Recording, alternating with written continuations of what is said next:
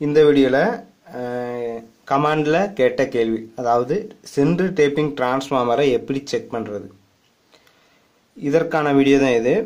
இப்போ என்கிட்ட வந்து பார்த்தீங்க அப்படின்னா ஒரு சென்ட்ரு டேப்பிங் டிரான்ஸ்ஃபார்மர் எடுத்திருக்கேன்.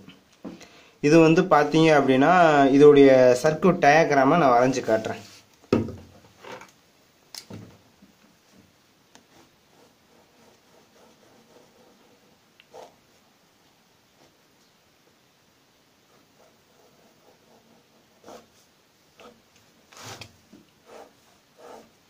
இதில் பார்த்தீங்க அப்படின்னா இதில் வந்து டேன்ஸோடைய எண்ணிக்கை நான் அதிகமாக வரைஞ்சிருக்கேன். இதில் வந்து பார்த்தீங்கன்னா இதில் இருக்கிறதோடையும் டேன்ஸ் ரொம்ப கம்மியாக வரைஞ்சிருக்கேன். இப்போ இந்த டேன்ஸ் பார்த்தீங்க அப்படின்னா, அதாவது சுற்றுகளுடைய எண்ணிக்கை பார்த்தீங்க அப்படின்னா இது வந்து பார்த்தீங்கன்னா இந்த இடத்துல வந்து சுற்றுகள் எண்ணிக்கை ரொம்ப கம்மியாக இருக்கிறோம். அதனுடைய சென்ட்ரு இடத்துல, அதாவது சென்ட்ரு ஏரியாவில் வந்து ஒரு ஜாயின் பண்ணி ஒரு டெர்மினல் வெளியில் எடுத்திருப்பாங்க. இது வந்து பார்த்தீங்கன்னா ஒரு எண்டுலேருந்து அடுத்த எண்டு வரைக்கும் இது போயிருக்கும். இது வந்து பார்த்தீங்க அப்படின்னா பிரைமரி இந்த சைடு. இது வந்து பார்த்தீங்கன்னா நம்ம இன்புட்டாக கொடுக்கக்கூடிய பவர் சப்ளை. எப்பவுமே பார்த்தீங்கன்னா ஒரு இடத்துல டேன்ஸ் அதிகமாக இருந்துச்சு அப்படின்னா, இப்போ நான் இந்த டிரான்ஸ்ஃபார்மரை பற்றி நான் சொல்கிறேன் அப்படின்னா, இது வந்து பார்த்தீங்கன்னா 230 வோல்டேஜ் 14014 இந்த மாதிரியா அவுட்புட் வோல்டேஜ் வரக்கூடிய டிரான்ஸ்ஃபார்மர். இதே இது பார்த்தீங்கன்னா இந்த இடத்துல வந்து பார்த்தீங்கன்னா சுற்றுகளுடைய எண்ணிக்கை இன்னும் கொஞ்சம் கம்மி பண்ணியிருந்தான் அப்படின்னா இதில் வந்து பார்த்தீங்கன்னா 12012, அதாவது இது சுற்றுகளுடைய எண்ணிக்கை கம்மியாக வோல்டேஜ் அவுட்புட்டில் வரக்கூடிய வோல்டேஜ் அளவு ரொம்ப கம்மியாக இருக்கும். அதே மாதிரியா சுற்றுகளுடைய எண்ணிக்கை அதிகமாக இருந்துச்சுன்னா அவுட்புட்டில் வரக்கூடிய வோல்டேஜும் அதிகமாக இருக்கும். இதில் பார்த்தீங்கன்னா எப்பவுமே ஜாயிண்ட் பிரைமரி இது செகண்டரி, எப்பவுமே இதிலிருந்து செகண்டரிக்கு ஜாயிண்ட் அடித்து உள்ளே இருக்காது, இந்த மாதிரி இல்லாமல் இருக்கும். அதாவது தனித்தனி இதாக இருக்கும். இதில் வந்து பார்த்தீங்கன்னா பிரைமரியில் ஒரு மாறுதிசை பவர் சப்ளை, ஒரு ஏசி சப்ளை கொடுக்கும்போது தான் பார்த்தீங்கன்னா கோடில் வரும். கோடில் பட்ட ஃப்ளெக்ஸ் வந்து பிரைமரி சைடும் படும், செகண்டரி சைடும் படும். செகண்டரியில் பட்டதுக்கப்புறம் பார்த்தீங்கன்னா இதில் வந்து ஒரு வோல்டேஜ் ப்ரொடியூஸ் ஆகும். அது வோல்டேஜ் எவ்வளவு வந்து வரணும் அப்படிங்கிறத அதோடைய டேன்ஸை வச்சு தான் இருக்குது. அதனால தான் நம்ம வந்து இதெல்லாம் வந்து மின்னழுத்த மாற்றி அப்படின்னு சொல்கிறோம். இப்போ இந்த டிரான்ஸ்ஃபார்மரை எப்படி செக் பண்ணுறது அப்படின்னு கேட்டிருந்தாங்க. இதில் பார்த்தீங்க அப்படின்னா இது வந்து லோ வாட்டாக இருந்துச்சு அப்படின்னா பிரைமரியுடைய டேன்ஸ், அதாவது இந்த 230 வோல்ட்டு 50 ஹெர்ட்ஸ் இதுக்கேற்றாப்புல, அதாவது ஹெர்ட்ஸ் ரொம்ப முக்கியம். ஹெர்ட்ஸ் மாறுச்சுன்னா டேன்ஸோடைய எண்ணிக்கை விதங்கள் மாறும். இதில் வந்து பார்த்தீங்கன்னா 50 ஹெர்ட்ஸ் அப்படின்னு இருக்கிறதுனால பார்த்தீங்க அப்படின்னா இதில் வந்து பார்த்தீங்கன்னா டேன்ஸ் வந்து அதே எண்ணிக்கை, இந்த 230 வோல்டேஜுக்கு ஏற்றாப்புல இந்த டேன்ஸ் உடைய எண்ணிக்கை, அந்த 50 ஹெர்ட்ஸ்க்கு ஏற்றாப்புல டேன்ஸ் எண்ணிக்கை எல்லாம் ஒரே மாதிரி தான் இருக்கும். அதனால பார்த்தீங்கன்னா சுற்றுகள் எண்ணிக்கை பிரைமரி சைடு ரொம்ப அதிகமாக இருக்கிறதுனால, அதாவது இதில் தான் பார்த்தீங்கன்னா 230 வோல்டேஜ் ஏசி வோல்ட்டாக நம்ம கொடுக்குறோம். இதில் சுற்றுகளுடைய எண்ணிக்கை அதிகமாக இருக்கிறதுனால பார்த்தீங்கன்னா ஒரு கம்பி, எந்த கம்பியாக எடுத்துக்கிட்டாலும் பார்த்தீங்கன்னா அந்த மெட்டலில் வந்து பார்த்தீங்கன்னா ஒரு ரெசிஸ்டர் தன்மை இருக்கும். அந்த ரெசிஸ்டர் தன்மை எதை பொறுத்து இருக்குன்னு பார்த்தீங்கன்னா அந்த கம்பியுடைய டயாமீட்டர், அதோடைய லென்த்து, நீளம், இதை பொறுத்து தான் பார்த்தீங்கன்னா அந்த ரெசிஸ்டருடைய தன்மையை வந்து கால்குலேட் பண்ணுவாங்க. அதே மாதிரி இந்த இடத்துல வந்து பார்த்தீங்கன்னா பிரைமரி சைடு வந்து சுற்றுகளுடைய எண்ணிக்கை அதிகமாக இருக்குது. அதே மாதிரி அந்த கம்பியுடைய திக்னஸ் ரொம்ப கம்மியாக இருக்கும், அதாவது டயாமீட்டர் ரொம்ப கம்மியாக இருக்கிறதுனால பார்த்தீங்க அப்படின்னா ரெசிஸ்டர் வேல்யூ அதிகமாக இருக்கும். இதே இது லோ வாட்டேஜ் உள்ள டிரான்ஸ்ஃபார்மராக இருந்தால் டேன்ஸ் அதே எண்ணிக்கையில் தான் இருக்கும், ஆனால் கம்பியுடைய திக்னஸ் கம்மியாகும். இதே இது வாட்டேஜ் கொஞ்சம் அதிகமாக இருந்துச்சுன்னா டேன்ஸ் அதே அளவாக தான் இருக்கும், கம்பியுடைய திக்னஸ் அதிகமாக இருக்கும். அதனால ரெசிஸ்டர் வேல்யூ கொஞ்சம் கம்மியாகும். இப்போ இதில் நம்ம வந்து ஒரு நார்மலாக இருக்கிற வாட், இதில் வந்து நம்ம வந்து ஓம்ஸ் வேல்யூ செக் பண்ணோம் அப்படின்னா ஒரு குறிப்பிட்ட ஓம்ஸ் ரேட்டிங் காட்டணும். இல்லை காட்டலை, அதாவது எவ்வளோ ஓம்ஸ், எந்த ஓம்ஸ் காட்டலை அப்படின்னா இடையில ஏதோ வைண்டிங் வந்து இடையில கட்டாக இருக்கலாம். கட்டானால் பார்த்தீங்கன்னா இதில் வந்து ஒரு கரண்ட் ஓட்டம் ஏற்படாது. அதனால பார்த்தீங்கன்னா உங்களுக்கு ப்ளக்ஸும் உருவாகாது. அதனால செகண்டரி பவர் சப்ளை வராது. கட்டாக இருந்தாலும் உங்களுக்கு அவுட்புட்டில் வந்து பவர் சப்ளை வராது. இல்லை இது காயில் ஷார்ட் ஆகி புகஞ்சிருந்தாலும் பார்த்தீங்கன்னா ஒரு மேக்னெட் ஃப்ளக்ஸ் ஏற்பட்டு செகண்டரிலையும் பவர் சப்ளை வராது. அப்படிங்கிற ஒரு பிரச்சனை இருக்கா, இடையில கட்டாக இருக்கக்கூடாது. அதுக்காக நம்ம கட்டாக இருக்கா இல்லையா அப்படின்னு செக் பண்ணுறதுக்கு நம்ம என்னென்னா கண்டினியூட்டியில் ரெசிஸ்டர் மோடில் வச்சு கண்டினியூட்டி வச்சு செக் பண்ணி பார்த்தோம் அப்படின்னா ஓப்பன் ஆகிருக்கா இல்லையா அப்படின்னு செக் பண்ணிக்கலாம். இல்லை அப்படின்னா சீரியஸாக ஒரு லேம்ப் இணைச்சி நம்ம அந்த மாதிரி செக் பண்ணிக்கலாம். சீரியஸாக லேம்ப் இணைச்சோம் அப்படின்னா இடையில கட்டாகி இருந்துச்சுன்னா, அந்த வைண்டிங் இடையில கட்டாகி இருந்துச்சு அப்படின்னா இந்த பல்ப்பு வந்து எரியாது. இதே இது இந்த காயில் வந்து ஃபுல்லாக ஷார்ட்டாக இருந்துச்சுன்னா பவர் சப்ளை லைட் எரியும், ஆனால் செகண்டரியில் வந்து உங்களுக்கு வந்து பவர் சப்ளை கிடைக்காது. அந்த மாதிரியா இருக்குது. இல்லை இதில் லோடு கொடுத்தோம், இதுவும் பாதி லோடு எடுத்துக்கிறச்சு, இதுவும் எடுத்துக்கிறேன், சம்திங் செகண்டில் வந்து லோடு வர்ற மாதிரியா இருக்கும். அதை வச்சு நம்ம வந்து அந்த வைண்டிங்கை சீரீஸில் வச்சு நம்ம செக் பண்ணிக்கலாம் டிரான்ஸ்ஃபார்மரை. இல்லை வெறும் வோல்டேஜ் கொடுத்து அவுட்புட்டில் வோல்டேஜ் செக் பண்ணிக்கலாம். இல்லை செகண்டரியில் வந்து பார்த்தீங்கன்னா கண்டினியூட்டி வச்சு செக் பண்ணிக்கலாம். செகண்டரியில் பொறுத்த வரைக்கும் பார்த்தீங்கன்னா டேன்ஸுடைய எண்ணிக்கை வந்து ரொம்ப கம்மியாக இருக்கும், சுத்துக்களுடைய எண்ணிக்கை வந்து ரொம்ப கம்மியாக இருக்கும். அதே மாதிரி அந்த கம்பியுடைய தடிமன் வந்து ரொம்ப அதிகமாக இருக்கும், டயாமீட்டர் அதிகமாக இருக்கும். டயாமீட்டர் அதிகமாக இருந்துச்சுன்னா ரெசிஸ்டிவ் வேல்யூ கொஞ்சம் கம்மியாகும். இப்போ இதை நம்ம செக் பண்ணி பார்த்தோம் அப்படின்னா கண்டினியூட்டி வரும். இப்போ நான் செக் பண்ணி நான் காட்டுறேன். இந்த ஏரியாவை நான் செக் பண்ணுறேன். இப்போ இதில் பாருங்கள்,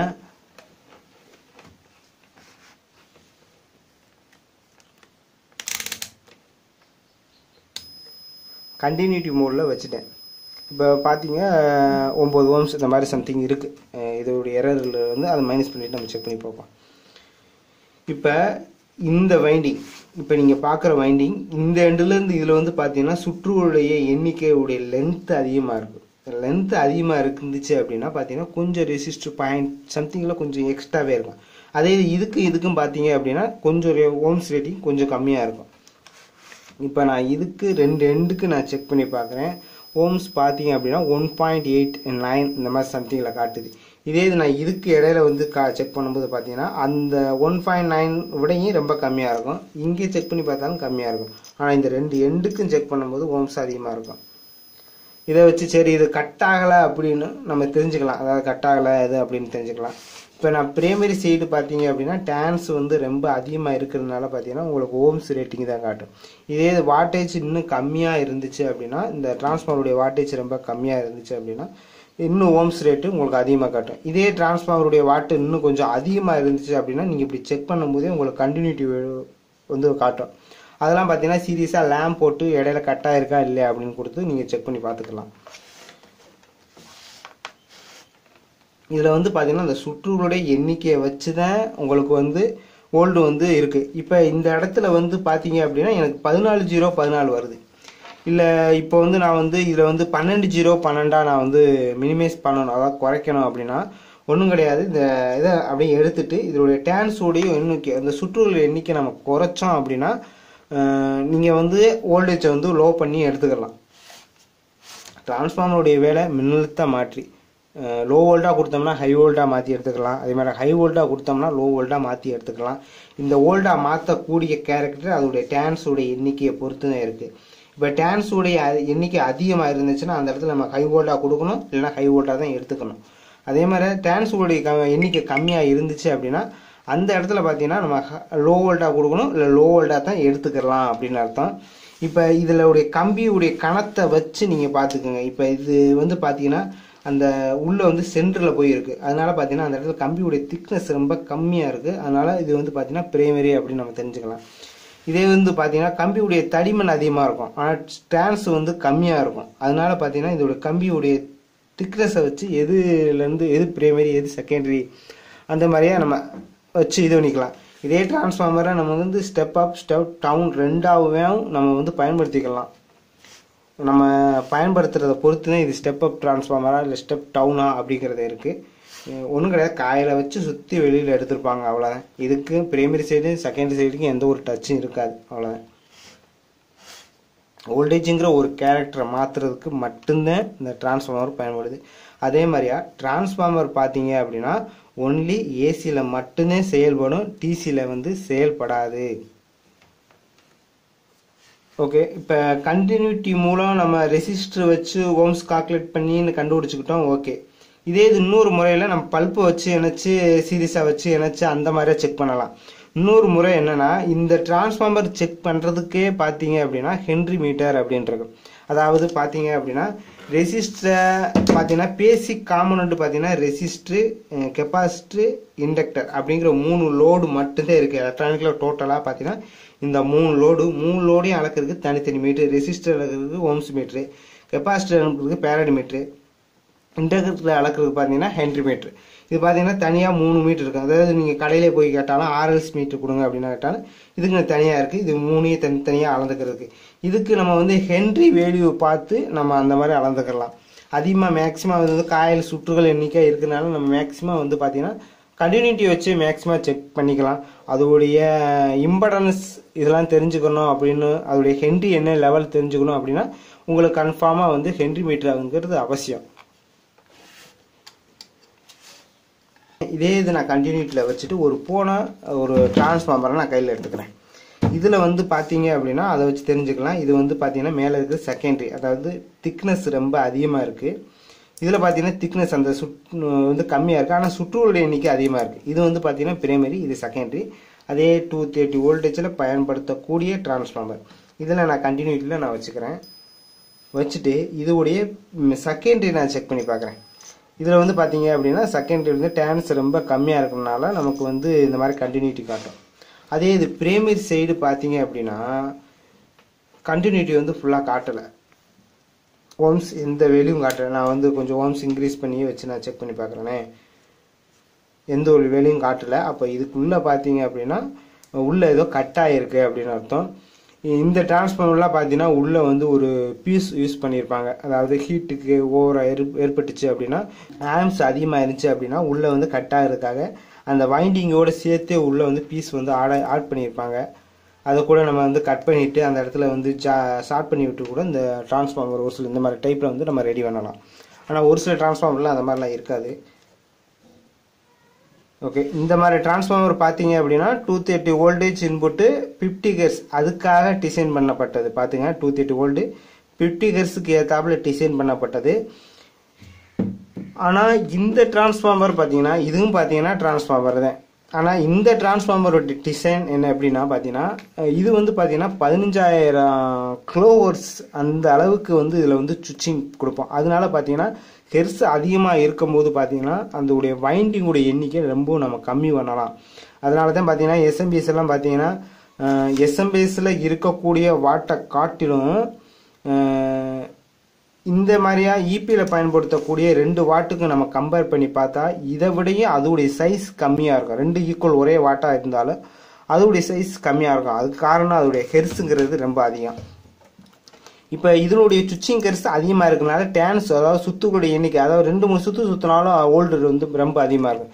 இது வந்து பார்த்தீங்கன்னா 10 சுற்று சுற்றினா தான் அந்த வோல்ட் எடுக்க முடியும் அப்படின்னாலும், ஆனால் இதில் வந்து ஒரு 2-3 சுற்று சுற்றினாலும் அந்த வோல்ட்டை நம்ம வந்து அதிகமாக கன்வெர்ட் பண்ணி எடுத்துக்கலாம். இப்போ இதில் பார்த்தீங்க அப்படின்னா பிரைமரி வந்து பார்த்தீங்கன்னா 110 வோல்டேஜ் வந்து இன்புட்டாக கொடுக்குற டிரான்ஸ்ஃபார்மர். இது வந்து போனது தான். இதில் வந்து நம்ம இன்புட் கொடுத்து சுவிட்சிங் ஆன் ஆஃப் பண்ணுவாங்க. மித்ததெல்லாம் பார்த்தீங்கன்னா நம்ம இன்புட் பிரைமரி உடைய ஹென்ரி, அதாவது டேன்ஸ் உடைய எண்ணிக்கை வந்து பார்த்தீங்கன்னா இந்த பிரைமரியை காட்டிலும் ரொம்ப கம்மியாக இருக்கிற டேன்ஸ் ஃபுல்லாம் பார்த்தீங்கன்னா ஸ்டெப் டவுன் வோல்ட்டாக தான் வரும். அதே மாதிரியா அந்த பிரைமரி காட்டிலும் டேன்ஸ் எண்ணிக்கை அதிகமாக இருந்துச்சு அப்படின்னா வந்து பார்த்தீங்கன்னா ஸ்டெப் அப்பாக வரும். இதெல்லாம் பார்த்தீங்கன்னா 24,000 கிலோ வோல்ட் அந்த அளவுக்கு வரும். ஆனால் ஆம்ஸுங்கிறது பல மடங்கு கம்மி. இதில் வந்து ஃபீட்பேக்லாம் எடுத்துருப்பாங்க. அதாவது நம்ம எஸ்எம்பிஎஸ் எப்படி ஃபங்க்ஷன் ஆகுதோ அதே மாதிரி ஃபீட்பேக் அப்படிங்கிற எல்லா கண்ட்ரோலும் போட்டு கரெக்டாக அந்த இடத்துல பல்ஸ் மெயின்டைன் பண்ணி கரெக்டாக அந்த இடத்துல கரெக்டாக வோல்டு போடுறதுக்காக இதெல்லாம் மெயின்டைன் பண்ணுவாங்க. அதிகமாக பார்த்தீங்க அப்படின்னா இந்த எல்ஓடியிலலாம் இந்த கருப்பாக இருக்கிறது காரணம் அப்படின்னு பார்த்தீங்கன்னா இதுலலாம் 25,000 வோல்ட் சம்திங் 24,000 இந்த மாதிரி வரும்போது பார்த்தீங்கன்னா தூசியை கூட இழுத்து அப்படியே இந்த இடத்துல வச்சிடும். அப்படியே ஃபுல்லாக இழுக்கும்போது இந்த இடத்துல ஹை வோல்ட் வர்றதுனால பார்த்தீங்கன்னா அந்த இடத்துல ஸ்டார்ட் பண்ணி அந்த தூசியெல்லாம் கரியாக்கிறோம். கரியாக்குனதுக்கு அப்புறம் பார்த்தீங்க அப்படின்னா அதெல்லாம் கார்பனாக மாறும். கரினாலே உங்களுக்கு கார்பன் தானே. அந்த கார்பன்லாம் பார்த்தீங்கன்னா ஒரு ஈரக்காற்று பட்டுச்சு அப்படின்னா அப்போதைக்கு கரண்ட்டை கடத்தின உடனே இந்த இடத்துல ஹை வோல்டேஜ் இருக்கிற இடம், அந்த இடத்துல கரண்ட்டை கடத்தக்கூடிய ஒரு ரெசிஸ்டிவ் வேல்யூ கம்மியாகிறதுனால ஈஸியாக கரண்ட் வந்து அதிகமாக பாஞ்சுது. அந்த மழை விழுகிற டயத்தில் பார்த்தீங்கன்னா அதிகமாக இந்த ஹை வோல்டேஜ்னால வந்து சிஆர்டிலாம் அதிகமாக அடியாகும். இதெல்லாம் அந்த டஸ்ட் தூசியை வந்து உள்ளே இழுத்து வச்சு கரெக்டாக இதனால தான் இந்த மாதிரிலாம் டேமேஜ் வர்றது. அதிகமாக எல்ஓடி வந்து பார்த்தீங்கன்னா அந்த ஹை வோல்டேஜ் இருக்கனால அடியாகும், அவ்வளோதான், வேறு ஒன்றும் கிடையாது. ஆனால் அந்த இடத்துல ஹை வோல்ட்டுங்கிறது ஏற்படுத்த வேண்டும். இதெல்லாம் பார்த்தீங்கன்னா ஏசி, இது வந்து டிசி உள்ளே வந்து பார்த்தீங்கன்னா 3 டயோடு 8 கிலோ வோல்ட்டுக்கு ஒன்றும் சீரீஸில் நினச்சிருப்பான். இது வந்து பார்த்தீங்கன்னா பேஸ் வோல்டு அப்படின்னு சொல்லுவோம். ஏன் காரணம் அப்படின்னா இது வந்து ஏசியாக தான் நமக்கு வந்து அவுட்புட் வருது. அதனால் பார்த்தீங்கன்னா இது பேஸு அப்படின்னு சொல்லுவோம். இது வந்து பார்த்தீங்கன்னா ஆனோ டெர்மினல் அப்படின்னு சொல்கிறது. மித்ததெல்லாம் பார்த்தீங்கன்னா ஹீட்டர் லைனுக்கு போகும். அடுத்து ஏபிஎல் செக் பண்ணுறதுக்கு ஒரு டெர்மினல் போகும். எல்ஓடியை பற்றி கூட நான் அடுத்த வீடியோவில் நான் கொஞ்சம் அதை பற்றி நான் இன்னும் நல்லா தெளிவாக போட்டுவேன் ஃபங்க்ஷனோட. இது வந்து டிரான்ஸ்ஃபார்மருடைய ஃபங்க்ஷன், இதுவும் அதே தான். இதுலேயும் பார்த்தீங்கன்னா அந்த வெர்டிக்கலுக்குலாம் பார்த்தீங்க அப்படின்னா சென்டர் டேப்பிங் இந்த மாதிரியே எடுத்திருப்பான். பிரைமரி இந்த மாதிரி இருந்துச்சுன்னா சென்டர் டேப்பிங் 14014 இந்த மாதிரி தான் வரும்.